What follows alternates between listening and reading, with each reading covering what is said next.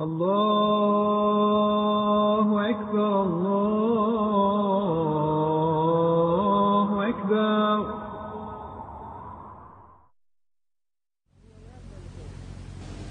I was born in India, in a village, on the 1st of July, 1918. In August 1927, I reached Durban, South Africa.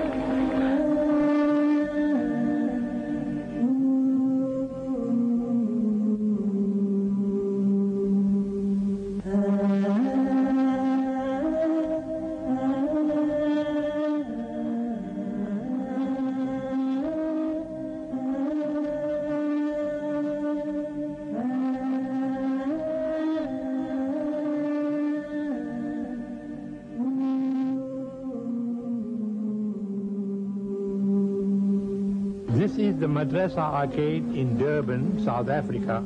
The curious narrow alleyways of the Madrasa Arcade are familiar to Yaqub Mehtar. Over 50 years ago, he and his young friend Ahmed would wander through the marketplace on their way to the tailor shop of Ahmed's father, Hussein Deedat. And this is the shop of Mr. Deedat, Mr. Deedat Senior. 9-year-old Ahmed Deedat moved to Durban in 1927 to join his father Hussein, who had settled there a few years earlier. Ahmed's voyage to South Africa had been long and difficult. In fact, he almost never made it to the streets of Durban. Much of the money went to pay for the rent of their small apartment in Ismail Building, next to one of the oldest mosques in Durban. One of Ahmed's neighbors in the building, Ahmed Suleiman Beylim, would eventually become one of his lifelong supporters. This is the building, and on the right you see this apartment here. Ahmed Deedat and his family stayed, and I used to be his neighbor. Next one, which is in apartment number 2. So you are very close. So we're very close. In fact, nice people, but the family was very poor people. Ahmed enrolled at the Anjuman school, where he was in Standard 4. It was the first time he had seen the letters ABC and heard the words yes and no. In 6 months' time, however, he had learned English and became the top of his class. He was promoted to the next standard, where he also excelled academically. Every day he walked to school and back home because his father couldn't afford the bus fare of 2 pennies. He later moved on to Sastry College, a respectable school built by an Indian immigrant to South Africa. Ahmed showed up for the first day of his new school in his clean new uniform, ready to hit the books.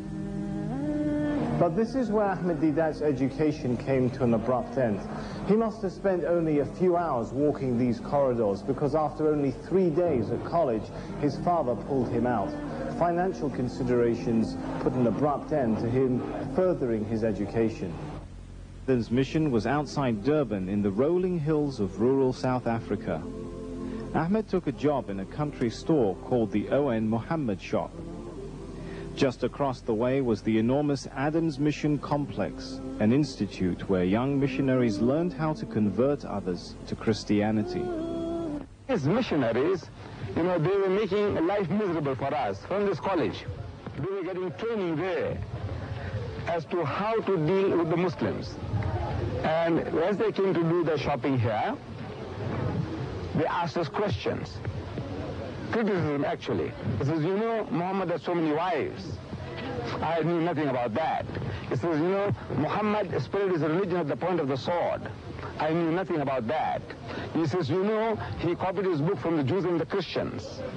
I knew nothing about that. So what was I as a Muslim to do? I had a natural urge for reading. And one Sunday morning, going into my boss's warehouse, go down, I was rummaging through a pile of old newspapers, looking for some better reading material than newspapers to read. And as I was looking for such a material, I came across a worm-eaten book. This book, we have renewed the cover, but a worm-eaten book. And when I picked it up, I started to sneeze because it was all full of mildew. And I read the title of the book. It said, Izharul Haq, spelled out in Latin script, IZHARULHAKK, Izharul Haq. Now to me that sounded Arabic, Izharul Haq. It sounds like Arabic. So I didn't know what it meant. I see here at the bottom it says the truth revealed. This was a very old publication, printed in 1915 in India. 2 years older than myself. I was born in 18, this is 3 years older than myself. Now this book actually changed my life. Ahmed Deedat now had his armor. His shield would be his extensive knowledge of the Bible and Quran, and his sword would be his frank, piercing style of delivery. In 1940, he took to the stage and began giving lectures to small audiences, the first of which was Muhammad, the Messenger of Peace. I made appointments with them to go to their homes on Sundays, after church, their church, and talking to them, and I talked myself into talking until I came to Durban, reside in Durban. I found a job in Durban. And in Durban, around the 50s, an opening took place. This is also Allah's Musabbib al-Asbab. We had a very charismatic speaker coming from overseas. And this speaker, very unusual, for a Sunday morning, he used to get 300 people every Sunday morning. And the crowd was increasing continuously. And I used to attend this talk of his, very fascinating. At the end of the talk, question and answers, and when everything was over, after a few months, a revert to Islam, an Englishman who had become Muslim, by the name of Mr. Fairfax. This Mr. Fairfax, he suggested this, look, any of you, if you are interested, I am prepared to teach you people comparative religion. But he called it Bible class. He said, I will teach you the Bible, how to use the Bible in propagating Islam. So he said, very good. So out of this 200 to 300 audience every Sunday morning that this other gentleman drew, about 15 to 20 opted to remain for a second injection.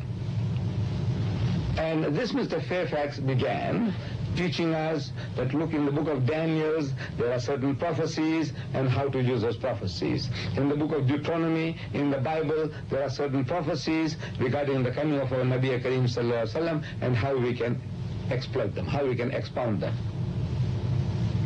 So this thing carried on for a few weeks or a couple of months, and then Mr. Fairfax was absent. And I could see the disappointment on the faces of these young people. We were all young then, 15 to 20 of us. We're looking at each other's faces, disappointed, and we break up. The following Sunday again, we look at each other's faces. Where is Mr. Fairfax? No news. And we break up. The third Sunday, I suggested to them, to those people who were enthusiastic about having a second inning. I said, look, if you like, I can carry on where Mr. Fairfax left off, because I had the knowledge that I was sitting in to give this person my moral support. Myself and my secretary, who has just passed away, Mr. G.H. Vanker. Now, we were both knowledgeable as far as the Bible was concerned, but we would give them our moral support, which would sit there and with the rest. Now I said, look, if you like, I will carry on from where Mr. Fairfax left off, and if you get bored, tired, fed up, just yawn, and there will be notice enough for me to stop. And for 3 years, I continued talking to them, and I discovered now that that was my best way of learning, because there is no better way to learn than to teach. As our Nabi Kareem Sallallahu Alaihi Wasallam, he said, "Ballighu anni walau ayah." Deliver the message regarding me, even if it is one verse. That's a secret. If you have one verse, and if you share, and you share, and you share, then Allah fills you up with more. I didn't know that then, but I can now realize what was happening. Teaching them. Then I had some visitors used to come along. There were some visitors coming from Johannesburg, and they stayed in for my class. and they felt that they can exploit my talents. So they said, look, we are having a birthday celebration of the Holy Prophet Muhammad sallallahu alaihi wasallam in the City Hall of Johannesburg, and we would like you to come and speak to us. So I said, I'm a working class man, I can't afford these trips, but if you give me an air ticket, I will come. So they gave me an return air ticket, and for the first time in my life, I traveled by air to reach Johannesburg and deliver the lecture. Now that gave me an idea. But if I can lecture in the City Hall of Johannesburg, what is wrong with the City Hall of Durban? So we organized a lecture here in the City Hall of Durban. And it was in 1958, December 1958. And as a result of that, two Caucasians, white people, Europeans, they started visiting our offices in Madrasa Arcade. And subsequently, twice, a certain type of conversion took place that we converted to those two white gentlemen who were coming to my office. We converted them in the West Street Mosque here in Durban, and then another two within a week, an Indian and a European again in the Juma Masjid, Durban. So there was somebody watching. Allah watches all times, but there was somebody else who was witnessing our work. An elderly gentleman by the name of Haji S.I. Kadwa. So after the second conversion of people in the Juma Masjid, the man, while he's tying his shoelaces, I'm also on the same bench tying my shoelaces, he's telling me that he had observed my work, what I had been doing, and he likes it very much.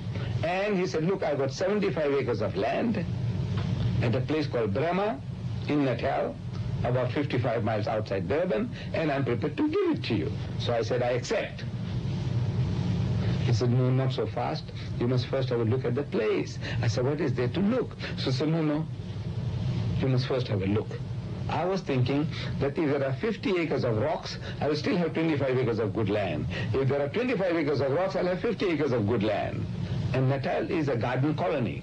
This colony is called a garden colony with all this greenery and beauty and natural qualities about it. So he said, no, you must have a look. So I, with our trustees, I went down and I saw the land, and I accepted it, and I started establishing an institution called As-Salam, where I could train Muslim missionaries. It is functioning at the moment. Ahmed and his family uprooted from Durban and moved 80 kilometers south to the uninhabited hills surrounding As-Salam. He had to chop down trees just to reach the land. Once he arrived, he immediately put his hand to the plow in establishing the institution. But Ahmed was devoted to spreading Islam in the best way he knew how, by speaking. His wife, Hawa, was at first shocked to see her husband doing so well up on the stage. I thought, can this man talk? But his talks gained in popularity until eventually he found himself here at the town hall in Durban. He now had a full house of around 2,000 people. DEEDAT's lectures here were some of the few events in which segregation briefly disappeared. His message was that there were many contradictions in the Christian Bible and doctrine, and that Muhammad was indeed a noble messenger sent by God. Ahmed's preaching began to take over his life. He moved to apartment number 45 Hussein Building, where he put in countless hours of planning as well as budgeting. We have been doing a certain type of work in that we were using the Juma Masjid Durban for attracting visitors. So we started advertising the Juma Masjid Durban. In the Durban Corporation brochure, they give out to visitors, tourists, we saying that visit the largest mosque in the southern hemisphere. For a free guided tour, phone 27054. That was a very old number. And people used to phone and they used to come. Because generally to the tourist, they didn't know the difference between a mosque and a temple. To them now, these are synonymous terms. So they came and we explained to them what goes on. We gave them free literature, and this was one of our major works that we were doing, giving out literature and explaining Islam. If I were to tell you, you said, look, what is the name of the God that you worship? And if I said Muhammad, for example, if I said Muhammad, immediately you think of a camel driver born in Mecca some 600 years after Jesus, right? And if you know his history, so yes, his father's name was Abdullah, his mother's name was Amina, and he was born in Makkah, he died in Medina, he's buried there, so you have a mental picture. So as soon as you have a mental picture, it's rejected in Islam. You can't have any name which creates a mental picture. We Muslims, we say that call God Almighty by any name. Call him by any name, as long as that name is not contaminated. And holding lecture meetings throughout the country on different topics where we can enthuse the Muslim with regards to propagation. So strengthen them against the Christian missionary activity and put them in a position that they can talk back and explain Islam. Meanwhile, his popularity was growing nationwide. He was invited to Cape Town, where he received an overwhelming response. In Cape Town, he lectured in huge lecture halls, including the Good Hope Center and City Hall. To them, Ahmed Deedat was a knight in shining armor who had come to liberate them from the pressures of hardline missionaries and the idea that Islam was not a credible religion. Along with his momentum came the demand for a professional organization which could manage the size of planning and the money he needed to continue. And so in 1957, Ahmed Deedat, alongside two of his closest friends, founded the Islamic Propagation Center in Durban. The organization's first base was a tiny one-room office in the Madrasa Arcade.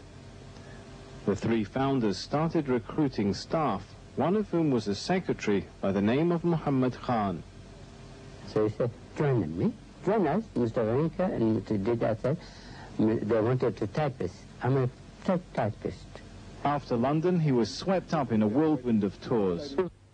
Crucified. This liberated Palestinian, now a citizen of the United States, well-spoken and immaculately dressed, was easily mistaken for a Pakistani. Now listen to his well-articulated English and still more eloquent Arabic at question time and Mr. Deedat's reply. I would like to say that I'm grateful for this opportunity, and my questions are actually two. Number one, if the Quran is indeed from God, does it contradict itself in as much as it says, okay. Therefore, Jesus was born, he died, and he rose again. The second question. Mr. Deedat. Thank you. The verse in question is Wassalamu alayya yawma wulidtu wa yawma amutu wa yawma ubasu hayya, which translated means, so peace is on me, the day that I was born, the day that I die, and the day that I shall be raised to life again. The day that I die, it is not the day that I died. It's not died, it's in the future. Mr. Deedat, we have invited you to our Christian nation to debate the topic, is the Bible the Word of God? Will you now show the courage to invite Reverend Swaggart to debate you once again on the same topic in the city of Mecca? And if not, why? Mecca.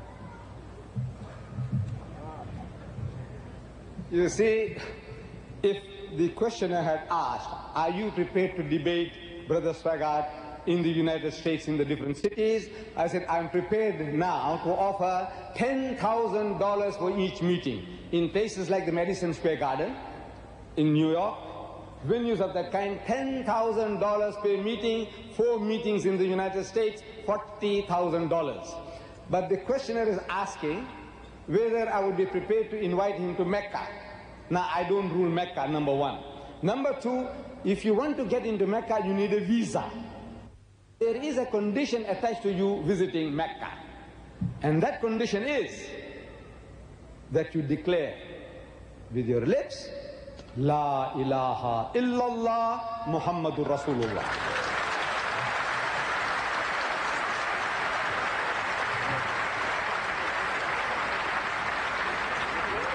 The meaning is that I believe that there is but one God, not Father, Son, and Holy Ghost, not Jesus, that God. I believe in the one and only God, Allah, which is His name. and that Muhammad is the last and final messenger of God. You feel that condition, you are welcome to come to Mecca. I have here a poison. And you please testify for the audience that you have the true faith in Jesus. I'm telling you what I'm going to do.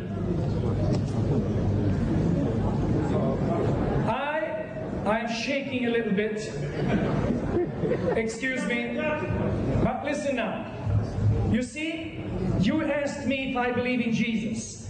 And I want to tell you, I believe in Jesus as it is written in the Gospels. I don't believe in Jesus as it is written in the Quran. I'm asking him, if you want to kill me, I must have 5 minutes more.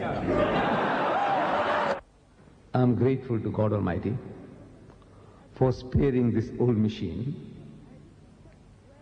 to be able to come across the Indian Ocean into a country which my people call down under. I know that's what you said, down under, the country down under. You know, on the globe of the world, you say this is the country which is down under. So I don't know how you people manage to remain here, I don't know. In Europe, they used to say, see Venus and die. Meaning, that's the acme, the greatest thing that you can see is Venice. You know, the city on the waters, the waterways. It's Venice. In Italy, I think it is. Venice. Venice. So see Venice and die. Now I can go back to my country and tell my people, see Sydney and die. No. We started with advertising the Quran in our local Sunday newspapers, one called the Sunday Tribune.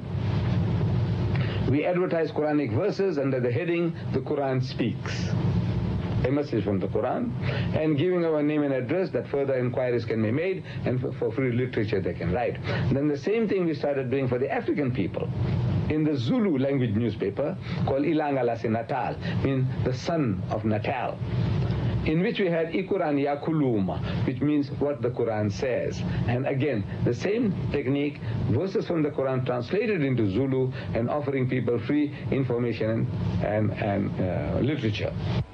In buildings you'll find the sign saying, read Al-Quran, the Last Testament. Read Al-Quran, the Last Testament. During the day, the sign is there, and at night, it flashes, the color. So in other words, attracting people's attention. We have so far handled this office of mine, some 85,000 Holy Quran translations, Arabic text, translation and commentary, which we have been selling, and what returns we get gets plowed back into propagation. I want to help the people in Sri Lanka and in India, Pakistan, in the UK. We want to do this, that the Quran is made available. We are reproducing videotapes of our lectures, mostly on comparative basis. Like this particular one, it says Muhammad sallallahu alaihi wasallam in the Bible in response to Swagat. Whole world is crying for these tapes because it's something novel to them. It's really a novel thing because they have heard lectures about only addressing Muslims, how to make salat, we must give zakat, we must not drink, we must not gamble, we must be attired Islamically and all that. They have been listening to that continuously for centuries now, for decades. But now comes along something novel most especially people in a Western environment, like in the United States or in any other country where Muslims are, where the Christian missionaries are making onslaughts, like in India and in Pakistan and in Bangladesh and in Indonesia, wherever the Muslims are, we find that they are under attack and they don't know how to respond. They don't know how to respond to these Christian missionaries. So our tapes are doing the job. So there is a demand all over the world, so the department is expanding and increasing. So we have now exploited the machines, these electronic wizards, by creating what we call Islamic telecoms. We have two in Durban at the present moment. One in our own building here, two of our shops, we took them over, shops in the building, and we changed them into Islamic telecoms. What happens there is that in the window, we have a monitor that at least 16 hours a day, our programs are being played, passers-by are being attracted. Then inside, we have seating accommodation, that the people can come and sit inside, watch the monitor inside, in comfort. We have now started training da'is, people who can go and propagate Islam. Because the Muslims all over the world, where I go and lecture, they seem to have taken a liking to my approach. Because something that was lacking in, that the Muslim didn't know how to approach the non-Muslim, the Jews, the Christians, the Hindus, and I'm showing them how it can be done. To me, it's just a very natural thing to do, which Allah Bari Ta'ala gives us a secret in the Holy Quran when He says, "Qul," tell them, "Ya Ahl al-Kitab, O people of the book, O Jews and Christians, ta'alaw, come. Ila kalimatin sawa'im baynana wa baynakum," that we come to common terms as between us and you. Let us get onto a common platform, some understanding us about basics. And then Allah Bari Ta'ala tells us what to talk about. But now we have not been doing that because we don't know how. Allah is telling you on a common platform, talk about this. Allah na'budu illallah wa la nushrika bihi shay'an wa la yattakhidha ba'duna ba'dan arbaba min dunillah. The most memorable visitors here was the head of a Catholic church body, Mr. Dawood Ngwane. I was looking for a particular book in my son's bedroom. There's a pile of old books in my son's bedroom. I was looking for a book that I wanted to use. And while looking for this book, I found this little booklet. And the title attracted my attention. Crucifixion or Crucifixion. I thought, what does it mean? So that day I read the booklet 3 times. I tell you that I couldn't put the book down during my supper time. That day, Mr. Ngwane's world was turned upside down. At the age of 63, he began a new life as a Muslim. But he was never able to have another conversation with Ahmed Deedat at the IPCI. 40 different people wrote The vibrant, dynamic orator was violently catapulted into a body which no longer worked. He suffered a stroke which left him completely paralyzed from the neck down. Unfortunately, Providence would have it, on the 3rd of May 1996, Sheikh Ahmad Deedat was struck by stroke whilst on duty and became incapacitated, being unable to move any limbs, unable to speak, and unable to eat. However, Providence in its mercy retained Sheikh Deedat's hearing, eyesight, and ever sharp and alert mind. Sheikh Deedat communicates with a unique combination of eye movements, identifying the English alphabets. For the past 6 years or so, Sheikh Deedat is now confined to his bed in Verulam, but still influencing and changing the hearts of people all over the world with the legacy of his books, videotapes, and infrastructure that he left behind at the IPCI. Despite his handicap, Sheikh Deedat has dedicated and dictated many books from his bed via the eye communication method. However, it can be said with humility that no other South African, or perhaps no other Sikh person, has had so many visitors from all over the world, ranging from government ministers, TV crews, from major international networks, religious leaders of all religious groups, academics, scholars, and ordinary people. In this snippet, we see Minister Louis Farrakhan from America paying a visit to Sheikh Ahmad Deedat at his home with his entourage on his recent visit to South Africa. And last night, I had the privilege of going to meet one of my heroes. Who is that? Ahmed Deedat, one of the great champions of Islam. He's a hero of mine. We have shared many days together. He visited me in my home in Chicago, Illinois, and I visited him and saw him in the days of his strength. And last night, I saw him even stronger. His brain is sharp. He can see, he can hear, he can think, he just can't speak. But his faith is so strong. I came from his bedside so inspired, so uplifted. And I said, Father, when I go back, I will carry on your great work. One of the core programs of the IPCI is what we call human resource development, training of individuals to meet the challenges and the new challenges facing us globally, nationally, and internationally. Here we see the last July group of students from all over the country who have come in for a 1 week's intensive training program that was run at As-Salam Institute. These are the du'at from all over the country, some as far afield as Botswana, Lesotho, Zambia, and the 9 provinces. One of his most memorable visits was when a familiar face showed up and greeted him, this time as a Muslim.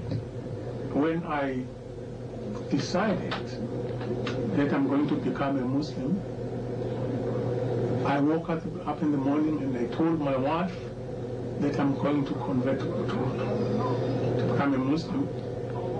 And I went to the IPCI to go and see you, to tell you. I thought I was going to break the good news to you. And on that day, when I came at the IPCI, they told me,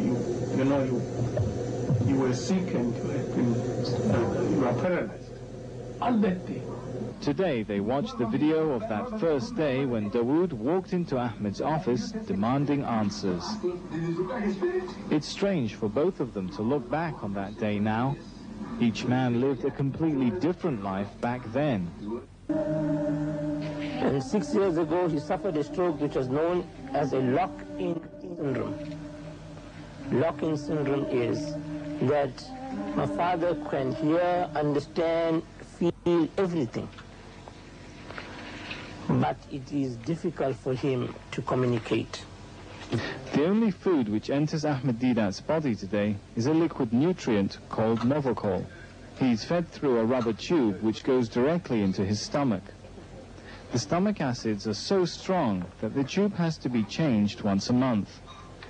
And the doctor that changes the tube is an 80 years old angel that changes the tube.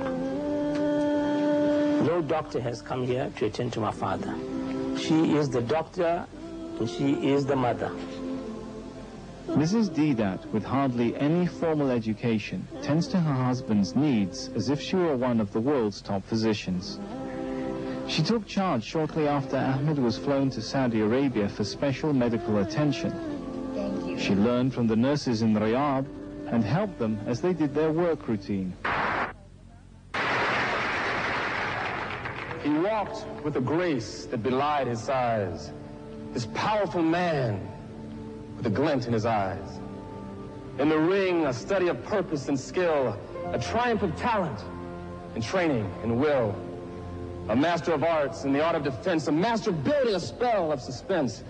Outside of the ring, away from the crowd, a soft-spoken man, part humble, part proud. Fear was the enemy each time to face, and fear the opponent he kept in his place. His courage was tested again and again by those who were deemed to be men amongst men. The worthy opponents who fought toe to toe, who gave not an inch as they'd trade, blow for blow. He met them,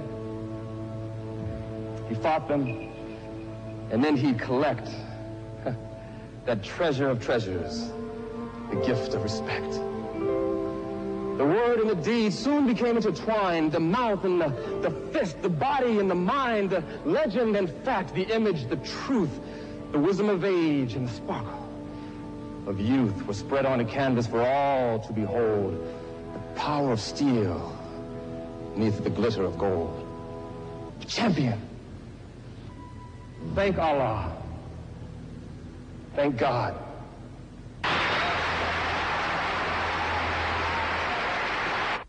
Touched the hearts of our listeners, both young and old. Sometimes you made us laugh, and sometimes you made us cry, but your message was always clear: do dawah. Although you will not be on the air, you will still be on the lips of all those who listened to your lectures during the past 2 months.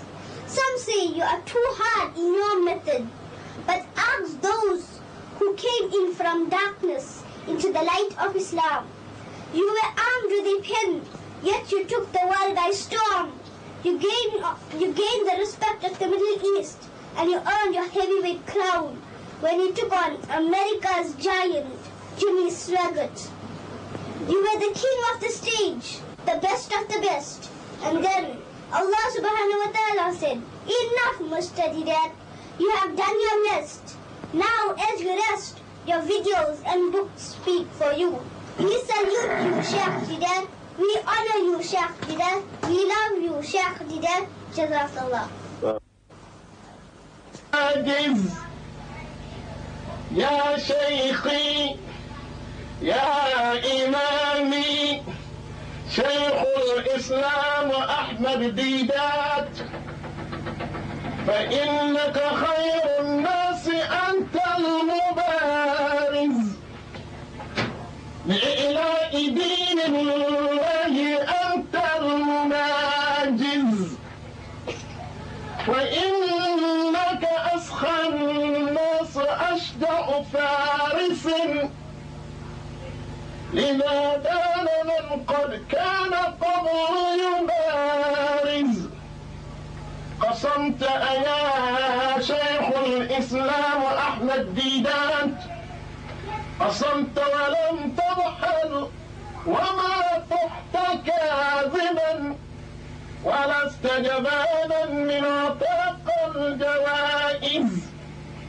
وهذا عبيد أحمد تيجاني بن عمر، وهذا عبيد قد أتى متكففا على أنه الحب بالحب فائز، يروم منالا قد تكاثر دونه، فهول مدونا غروى إذ هو جائز. عليك صلاة الله، عليك صلاة الله، عليك صلاة الله أحمد ديدات، عليك صلاة الله ثم سلامه، وعلى أحبابك على الدين بارزوا. الله الله الله، أيا عباد الله اذكروا رجال الله، انشروا دين الله، واعملوا لله، واشكروا لله.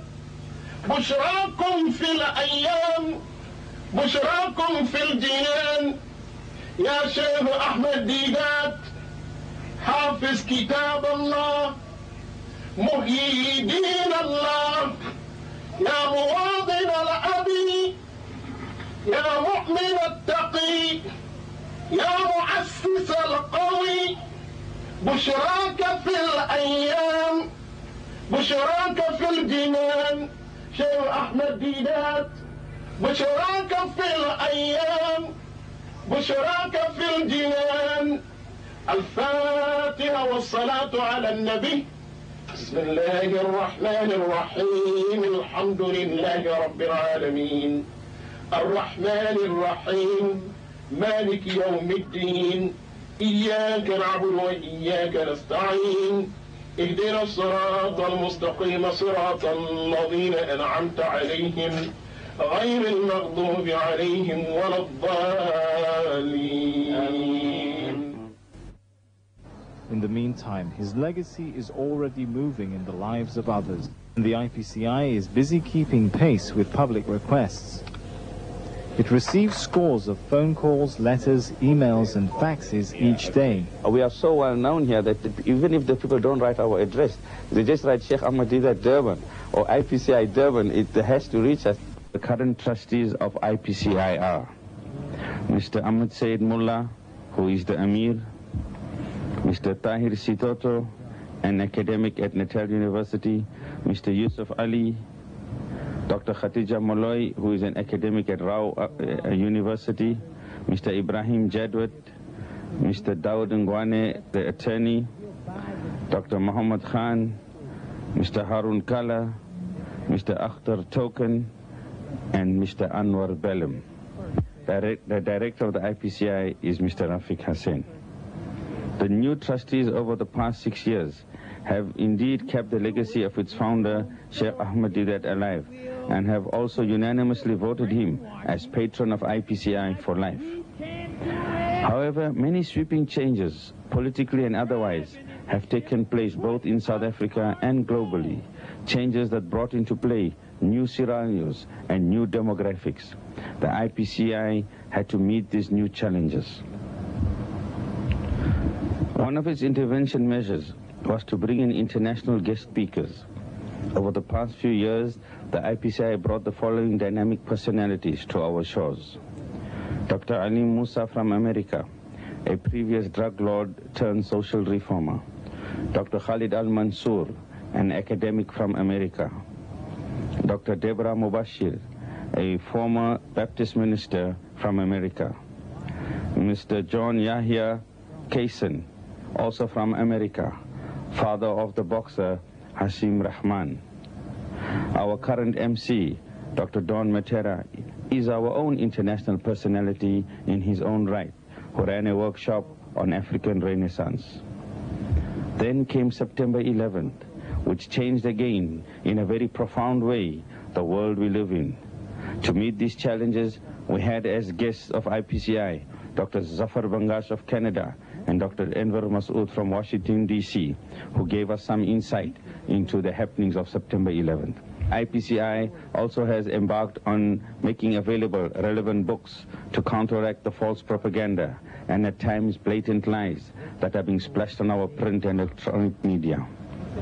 Dr. Enver Masood's book entitled War on Islam, which covers world events since the 1991 U.S. invasion of Iraq, details the news behind the news, things which we do not read in the papers. Publish It or Not is another book that has been produced and published by IPCI.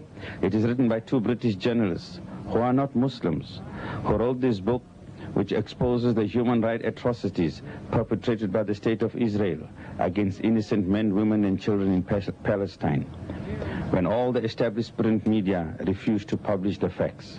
The book, written in Zulu by IPCI trustee Mr. Dawood Ngwane. We have a few more books in the pipeline to be published. Alhamdulillah, the IPCI, with the help of the Ministry of Qatar, have printed 5,000 copies each of Sheikh Didat's very popular books, Muhammad in the Bible, The Muslim at Prayer. These books were out of stock for many years due to lack of funding. In addition to this, 5,000 each of Ingi Muslim and Ubatka, which are books in the local Zulu language, have also been printed to meet the dawah demands of the indigenous Zulu-speaking people. The IPCI is looking for sponsors to translate and print its very popular books and booklets into some of the other major local languages, example Xhosa and Sotho, as many requests are being received. Alhamdulillah, again, due to the help of a local businessman, Soligur, 10,000 copies each of some pamphlets which were out of stock for many years have been printed. My Mother, Fire in Your Bellies, What is Islam, which is a new publication, Alcohol, the effects of alcohol in Afrikaans and in Zulu and in English. The IPCI still receives hundreds of requests for its free literature and purchase of its many books, Qurans, DVDs, videotapes, etc. from all over the world, from China in the east, to USA, to Russia, to Africa, to Europe. The IPCI also receives hundreds of requests for free literature weekly from the many prisons nationally and internationally. In this snippet, we see a letter from a prisoner in New York who says he read Sheikh Deedat's one booklet and alhamdulillah has embraced Islam. And he sends $1 in appreciation. Alhamdulillah, many such letters are received weekly at the IPCI, and our postage bill runs into thousands of rands monthly. Again, with the help of Makhdoom Foundation and a local businessman who wants to remain anonymous, 43,000 copies of the Yusuf Ali simple English-only Quran, which we call the Dawah Quran, has been printed. This unique Quran answers the misconceptions about Islam in its introduction and has a section on the principles of Islam in Hindu, Jewish and Christian scriptures. This Quran is ideal for da'wah purposes, for schools, to put into libraries, hotels, and it is also a must in every Muslim home for only 20 Rand. Alhamdulillah, the IPCI also has got its info center, which is still running at the ground floor of the IPCI building.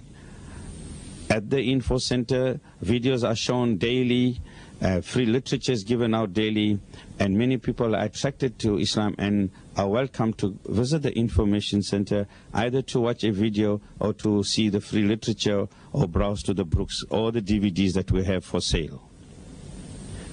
The IPCI has also kept abreast with trends and have now all of Sheikh Deedat's as well as many other international speakers' lectures and debates in DVD format. Many new titles have also been produced. The New World Order and the Life and Times of Sheikh Deedat, a special edition which is only available from the IPCI. We also have a DVD which on a tribute paid to Sheikh Deedat at the Durban City Hall. The IPCI has continued the legacy of Sheikh Deedat in terms of the masjid tours. Alhamdulillah, for the first part of this year alone, 660 masjid tours have been conducted by the IPCI free of charge. Durban, being a popular international tourist destination, attracts many visitors from all over the world, and the IPCI is listed on the tourism board's listing for guided tours of the Jummah Masjid, which is the largest mosque in the southern hemisphere.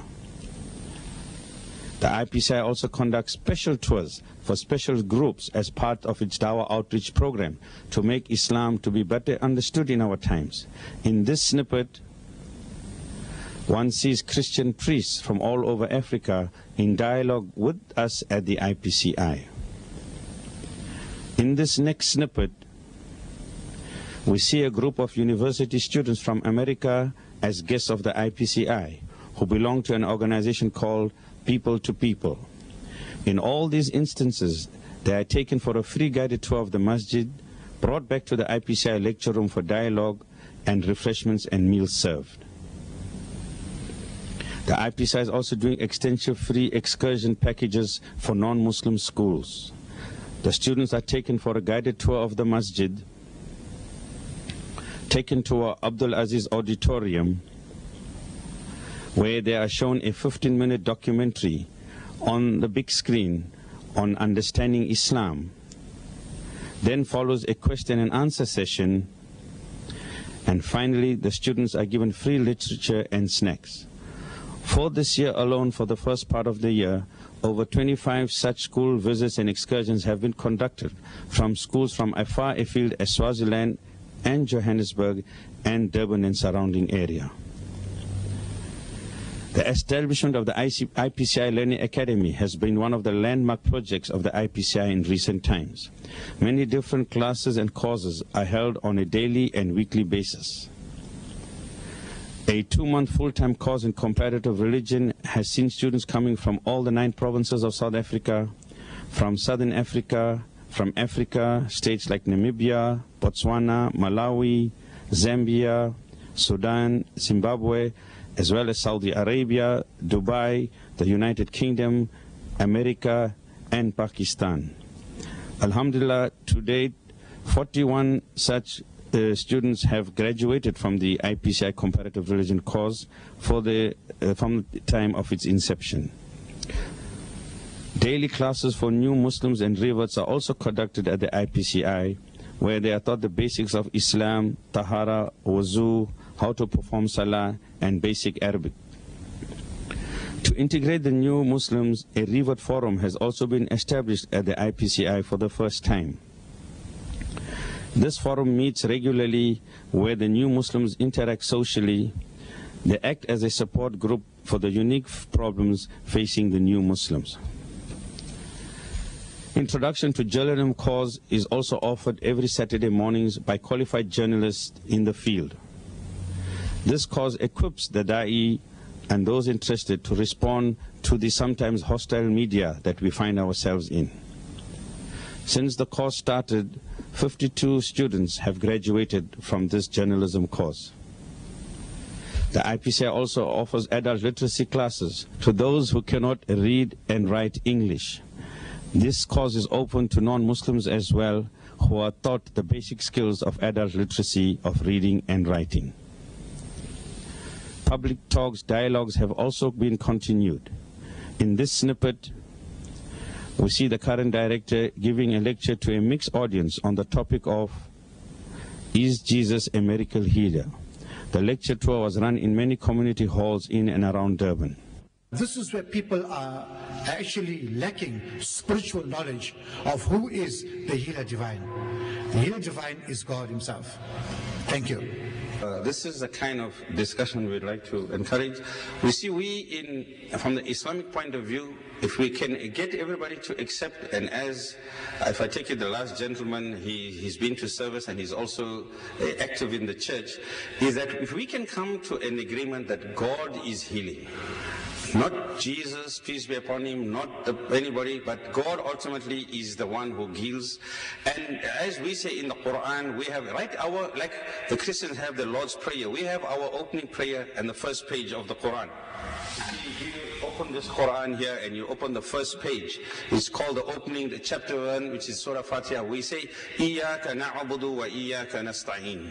In here we say to God, you alone we worship, and you alone we ask for help. See, so this is the important principle we want to lay down. Other series of published talks was held in similar venues for non-Muslim audiences on the topic of Muhammad in Hindu, Jewish and Christian scriptures. In all these public talks, questions and comments were allowed from the public.